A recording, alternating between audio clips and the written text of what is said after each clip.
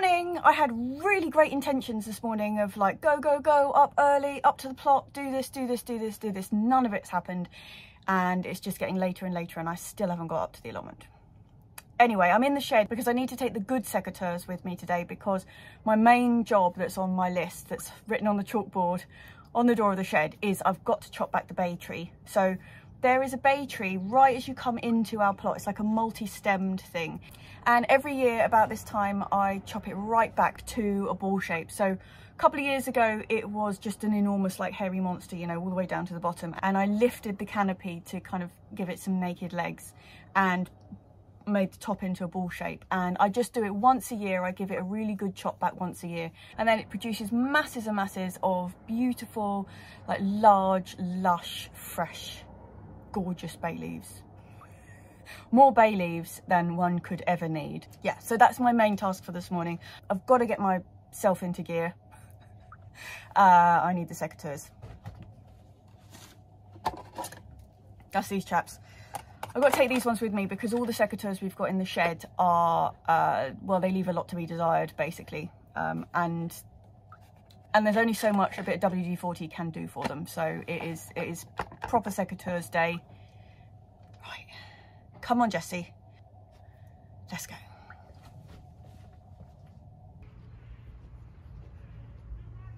So this is the bay tree. You can kind of see in there somewhere the sort of shape that I want to get it back to. I know that somebody is going to say, why don't you just use a hedge trimmer? I know that that question is going to come up, but firstly, I really don't like hedge trimmers.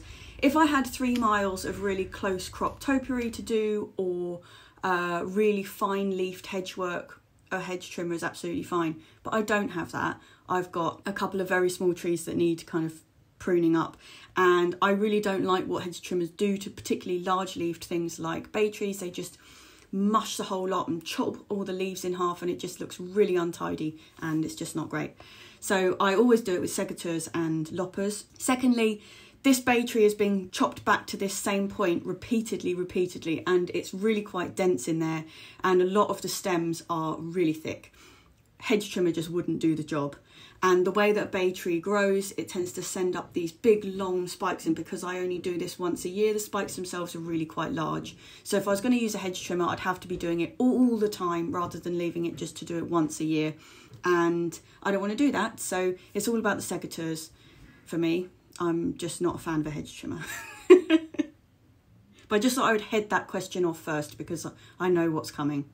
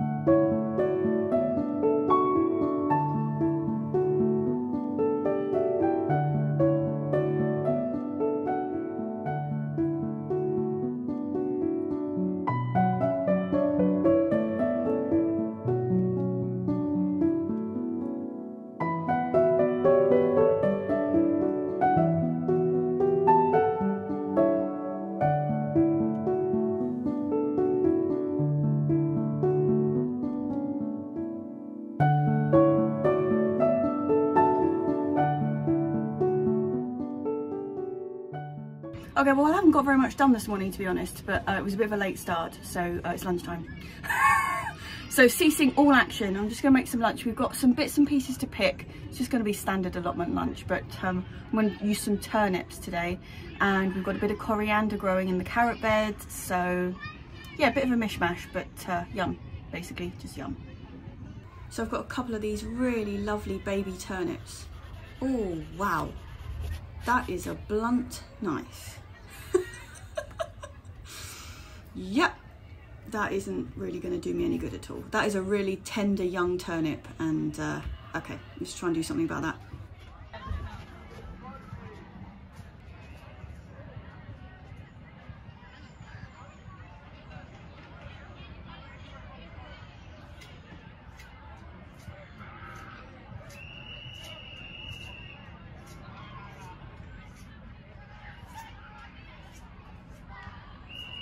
Okay, take 2. Is that any better? Oh yeah, well, it's an improvement anyway. Let's get this stuff chopped up.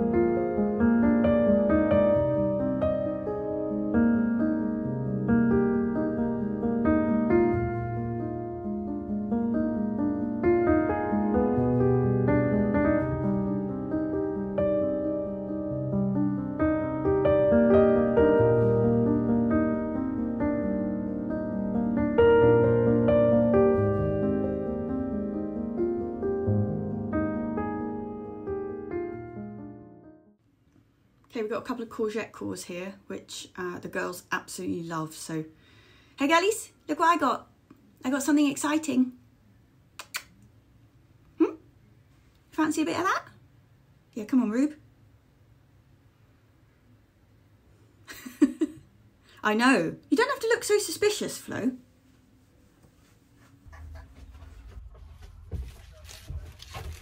Bit charred, of course. And also I've got a spring onion. Chop, chop, chop.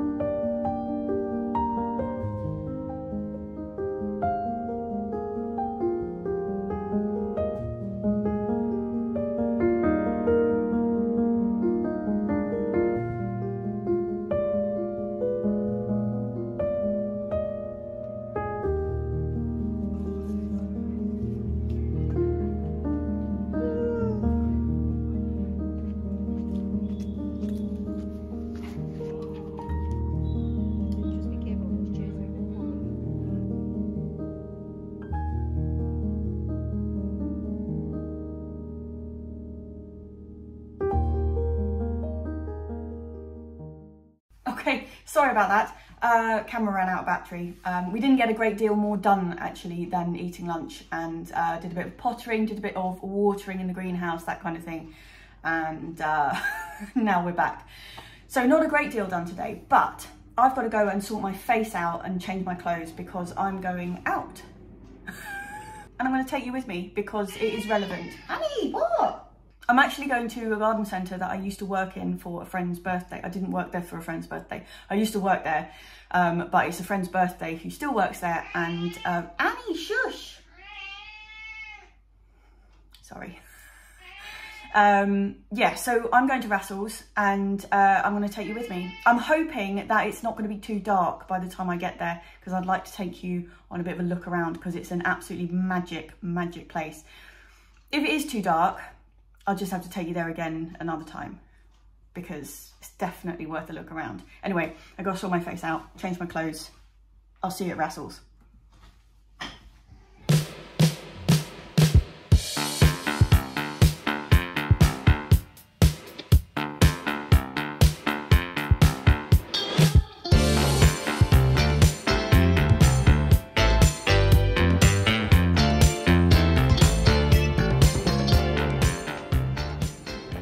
Welcome welcome to Rassell's. Rassell's is a little independent garden centre on the north end of the Earls Court Road, and I worked here on and off for years and years and years, and it's a spectacular place full of amazing bits and pieces like this.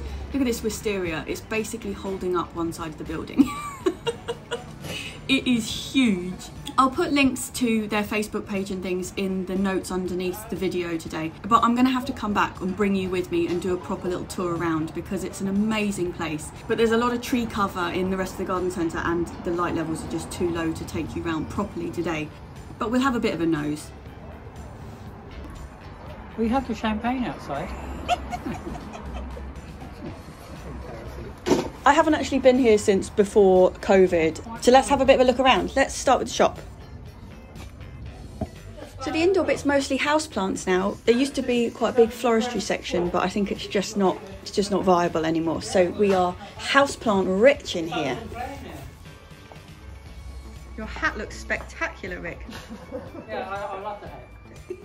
So this place is an absolute gem. It doesn't have a massive footprint, but it's basically got anything you could ever want out of a garden centre in it. Do you remember me talking about how much I absolutely love mulberry trees? And the mulberry tree that I first met ever was the one here at the back of the garden centre. It is above me right now and it is gorgeous. It's all gnarly and sort of a bit collapso and it's growing through a hedge on that side, but it is so lovely. I love how bumpy it's not even particularly huge. I mean, it's an old tree, but it's the fact that it's growing so kind of sporadically and splayed all over the place. It is not a neat, tidy tree. It just wants to be involved in everything. I love it. Right, crisis, we're out of fizz. We better head back. I'm sorry that this gloomy light doesn't make much fun viewing, but I'm definitely going to come back in the daylight and give you a tour. I've been meaning to come here for such a long time with you, but obviously COVID and such like hasn't made it that easy. So now we're coming out of all that mess. We'll be back here in the sunshine, or at least in the daylight, and I'll give you a good tour because although it is a small footprint, it's just got so much packed in here, and for being in central London, it is quite remarkable. Oh, hello. Look at that. Oh, that's a beauty. That is a beauty. Right, okay.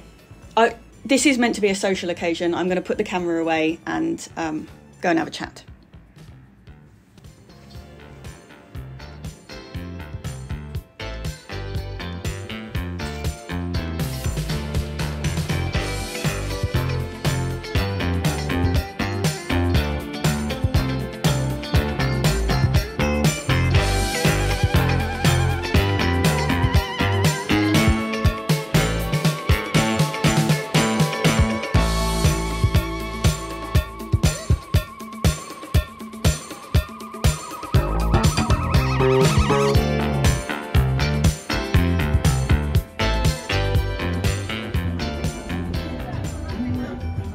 Good morning.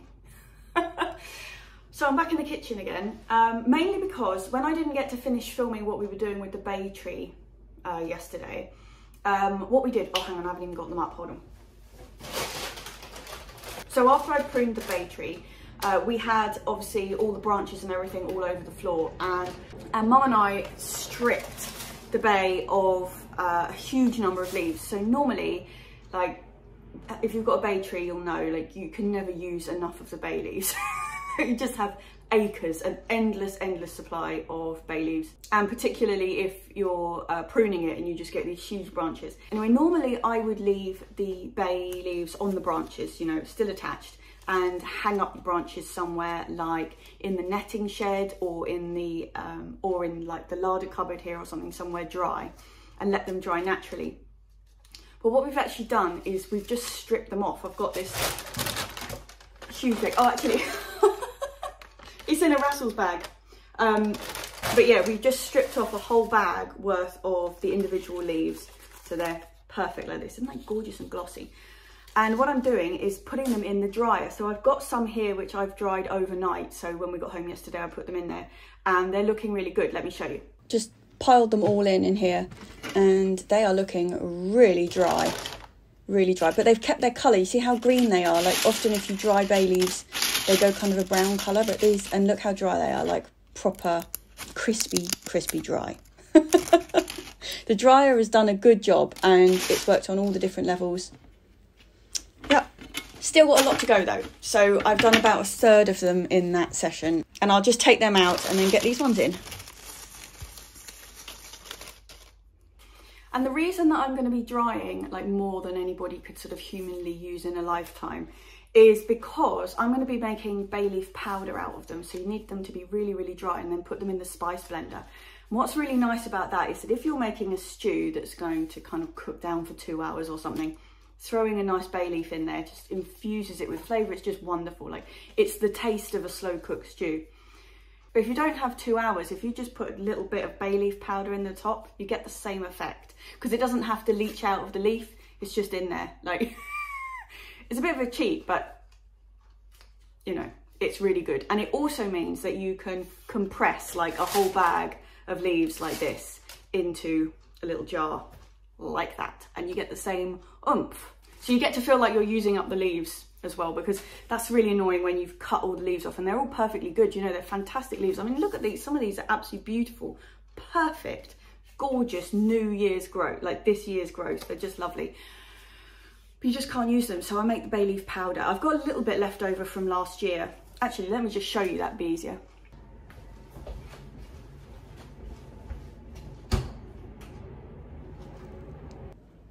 We have, where is it? It's normally at the bottom here somewhere.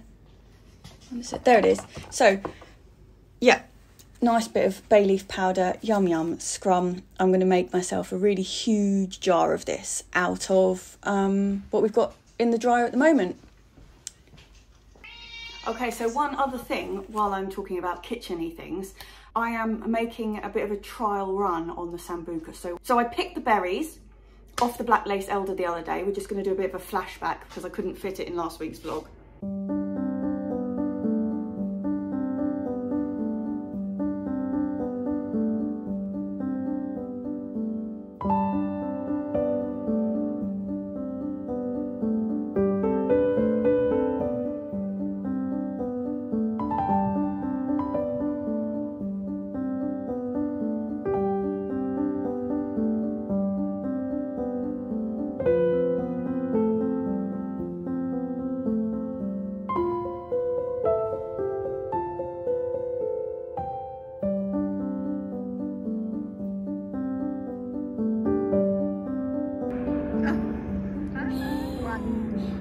Uno berry. Enough to do what you want to do. I reckon so.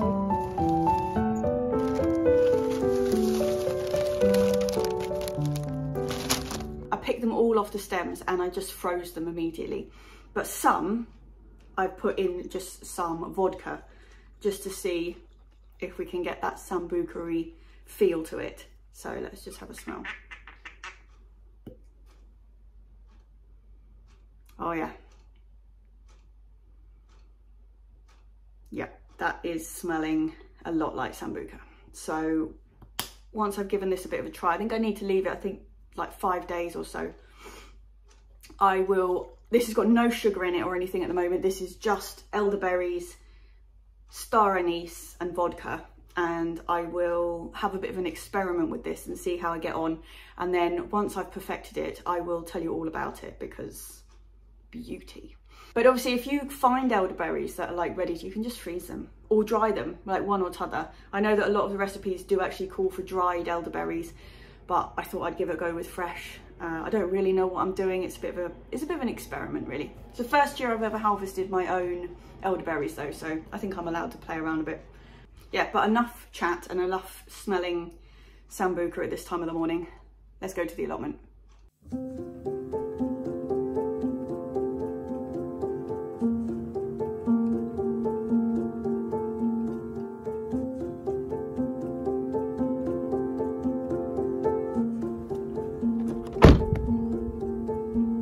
Ready?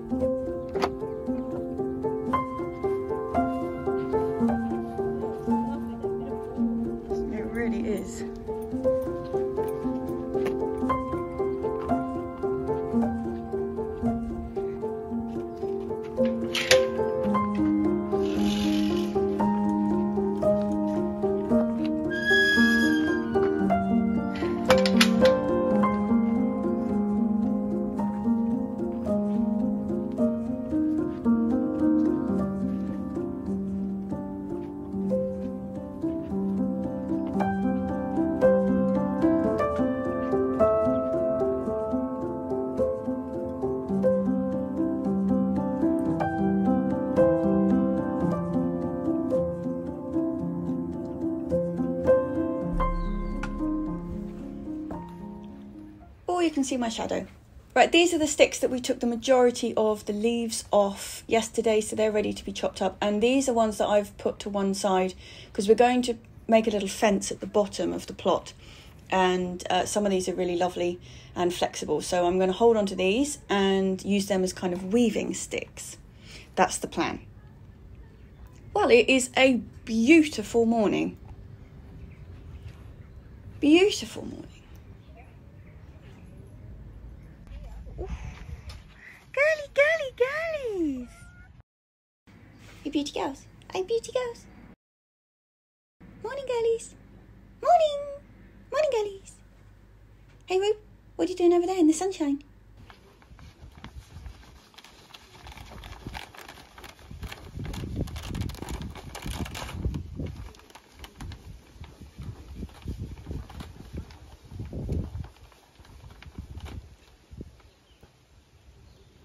Is it warm in there? Well, it's only 35.1 in there. Just because it's got the windows open too, so.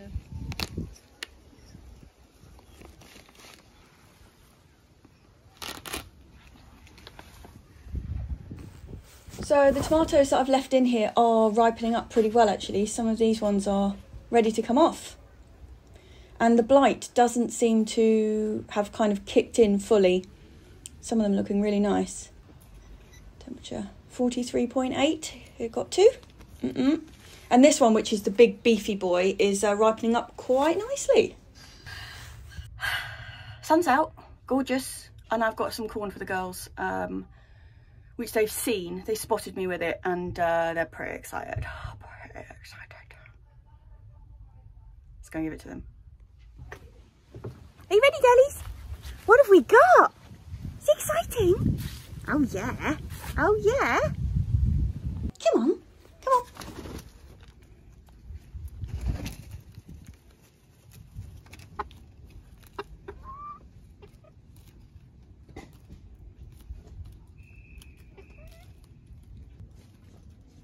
Come on, sausage.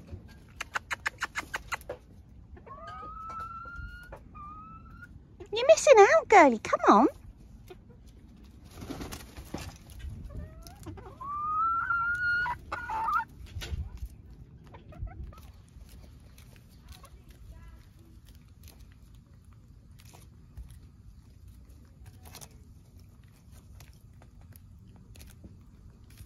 I think that counts as a success.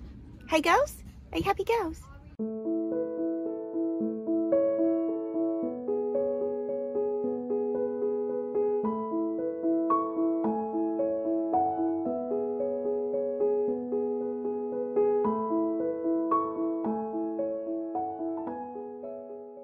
Right, okay, what is on the cards, hey girls? What are we going to do today?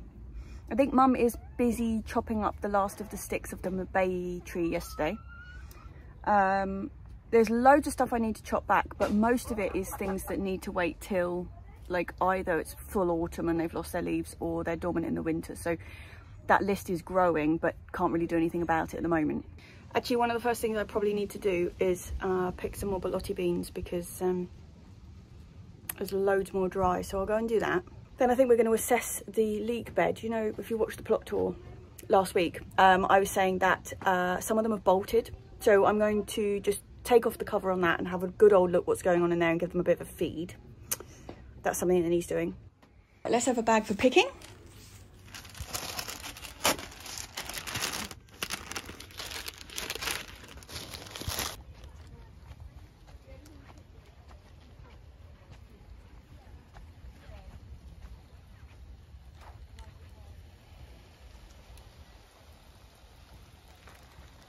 What happened to you? You're soaked.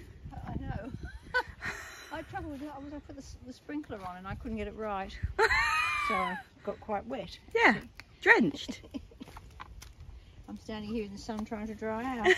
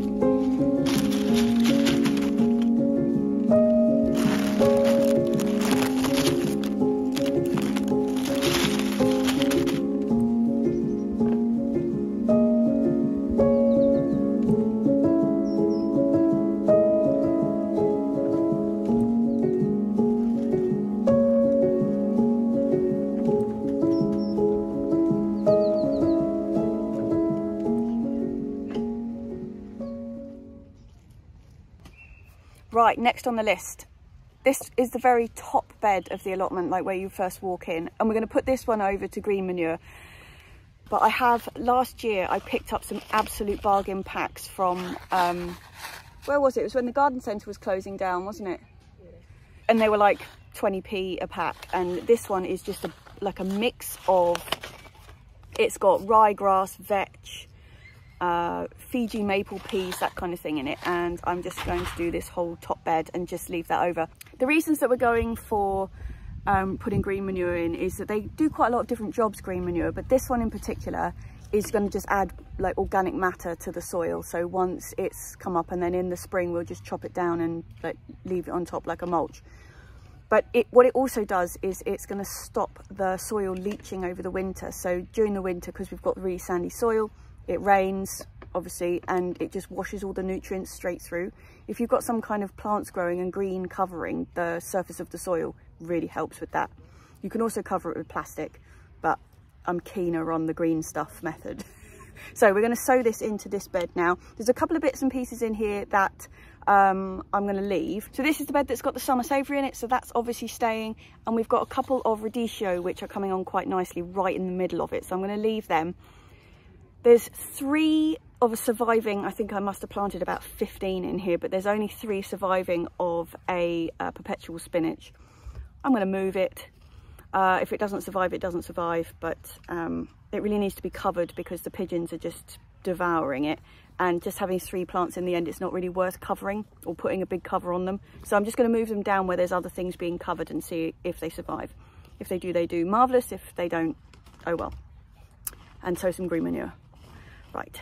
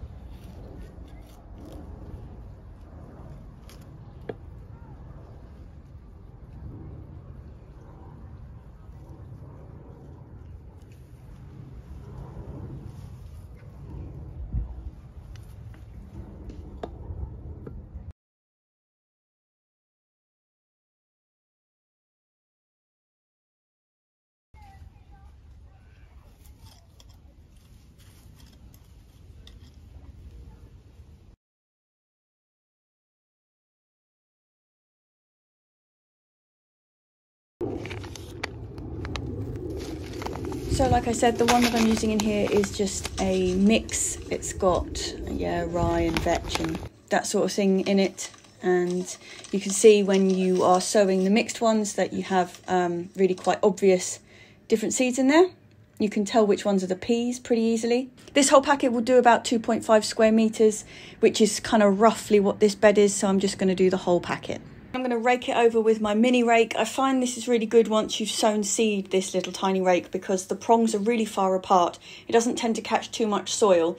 And if you've raked it beforehand and it's quite loose, once you've sown the seed and you re-rake it with this, it just kind of covers the seed rather than drags it around the bed.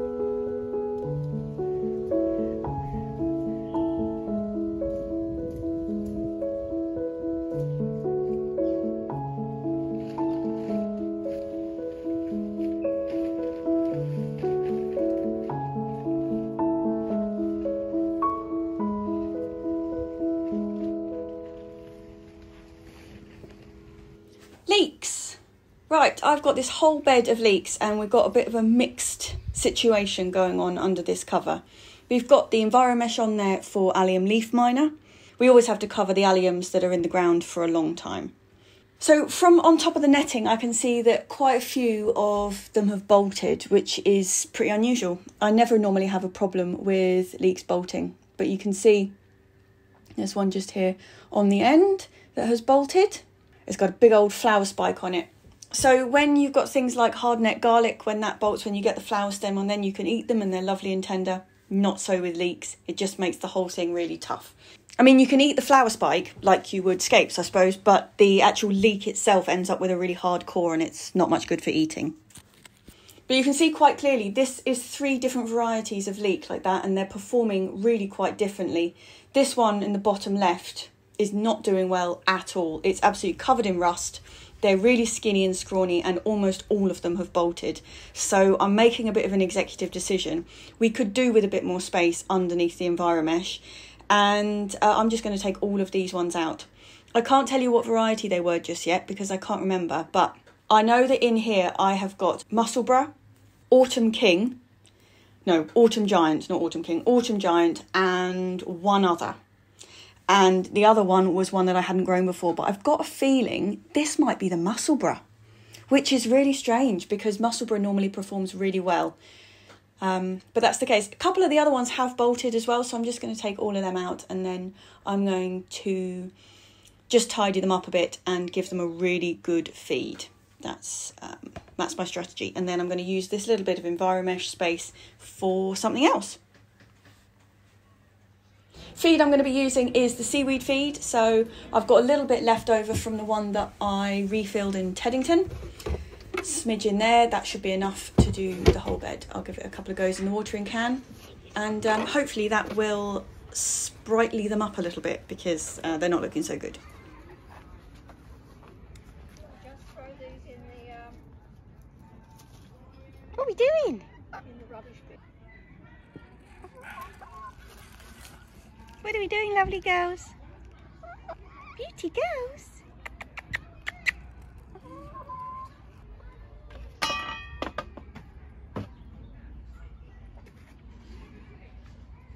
I know, what is it? Seaweed girls.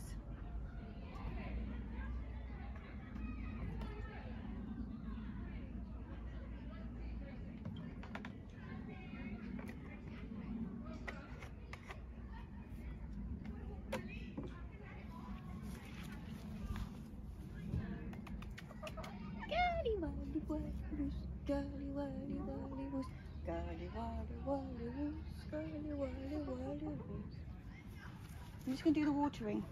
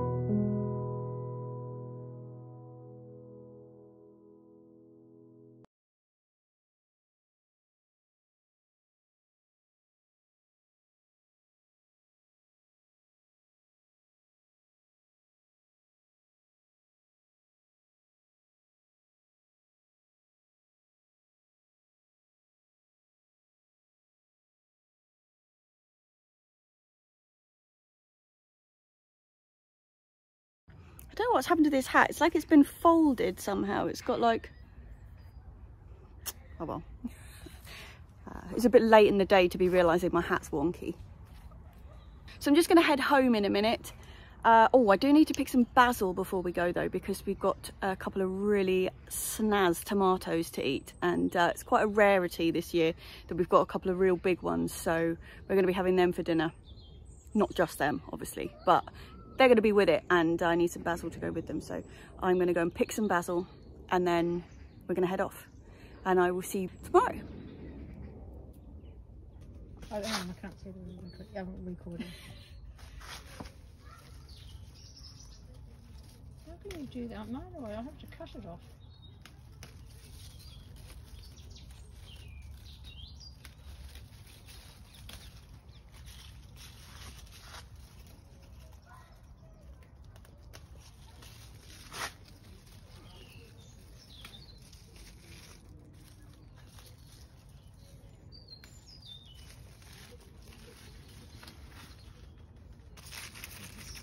Overpowering, isn't it? Faint. That was much stronger than I was expecting. Cheers, chaps.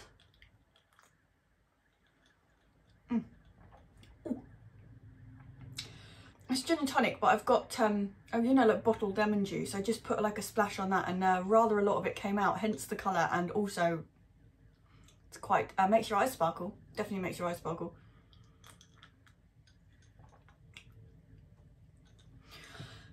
Okay, well that was a pretty good week. I'm really chuffed I got to take you to Rassell's, even if it was just for like a tiny little glimpse. Definitely going to take you around there, like properly have a good look around, because there's so much to see there. It's a really fantastic spot. I've put, if you do live in London, or particularly West London, I'll put the details of where it is and their Facebook page and things underneath, because have a look. It's funny because even people who live really nearby it, it's on the Earls Court Road, but somehow they just don't know there's a garden centre behind there, because it's like a front fascia of a shop in a garden square, and then people just don't know there's all that space behind there. So I'll put the details underneath if you're interested in going and have a wander around yourself. But I am going to take you there, but it won't be this week. It's going to have to be in like a couple of weeks time, I think, because I've got a manic week coming up. It's funny, like in the last couple of weeks, and even though like all the COVID restrictions all like stopped, gosh, how long ago was it now? It must be at least a month, more than a month, been ages anyway. Like things are just like slowly ramping back up to how they used to be, and I've got a nuts week ahead of me this week. So the most exciting thing on that list is that tomorrow Mum and I are going to be at Chelsea Flower Show, so that's really good. We go every year, but these tickets are the ones that we bought from 2020, so spring 2020. It's going to be amazing to see it not as spring flowers, because Chelsea's got such a distinctive look about it. To see it like in with autumn colours is going to be, yeah, it's going to be really interesting. I'm really looking forward to it. And the weather forecast says it's not going to be raining. It's going to be like sun and clouds, so just about perfect. Really looking forward to that.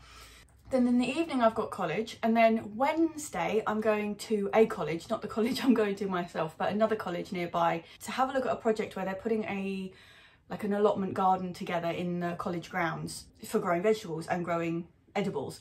And they're going to try and bring together the horticulture and the people studying catering and cooking, and try and bring that together. And I think that sounds like a really exciting project, so I'm quite looking forward to having a look around there. Thursday's Mum's birthday. Friday is my niece's birthday, so I'm going down to Hazelmere for lunch.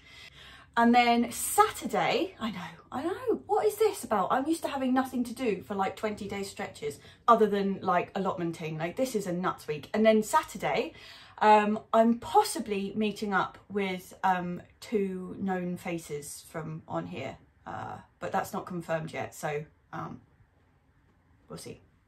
We'll see what happens. But if that does happen, that'd be excellent. Which means that then I've got to film the whole vlog on Sunday, edit it for Monday, ready for Tuesday. It's all go. And somewhere in there I've got to do a Thursday video. And I was thinking this Thursday was going to be the one that's about green manure, because we're kind of coming up on that now. I don't know, we'll wait and see. Could be this week, could be next week. But I'd like to get it out before, because obviously field beans you can plant all the way up till November. There's no kind of hurry for them, but some of the other ones you need to kind of get started now if you're going to do them. Oh, decisions. I'll see if I can fit it in. It might just be a really quick video, me just like in information about green manure. I'll have a think. So yeah, bit of a manic week coming up. And I'm not used to it, chaps. I'm not used to this fast pace of life. So anyway, love to everybody. I hope you have a fantastic week. Hope it's not as busy as mine, or if it is as busy as mine, that it's all things that you enjoy doing. But it does mean that not a great deal of gardening is going to get done this week. I'm just going to finish this gin and tonic, and then I'm probably going to stroll up to the allotment and have a chat with the girls. Looks like it's going to be a beautiful evening, so I'm probably going to go and sit up there for a while. Yeah, so all I've got left to say, chaps, is cheers. Oh, there is one other thing. The last time that I showed my dryer, you know, where I've got all the bay leaves, I had loads of questions about which one I'd chosen and everything. It's funny because before I bought one, well, I didn't buy one, I was bought one for my birthday, but we did a lot of kind of deciding which one to go for, and I put a question out on Instagram to anybody who had them and whether they recommend them, because there's just so many different types out there. I was just like bamboozled by all the different ones, and the one that we ended up going for was not particularly expensive. I think it was about £30, maybe even less than that, but it came up repeatedly as people saying like they bought it as the cheap option, like thinking they would test it out, and then if they really liked drying things they would buy a more expensive one, and in the end they just ended up sticking with it because it was fantastic. So that's the one I went for. I'll put a link to it underneath here, but I know that every time I show it I get loads of questions about it, so I've put it down there. But yeah, see you later, chaps. Cheers.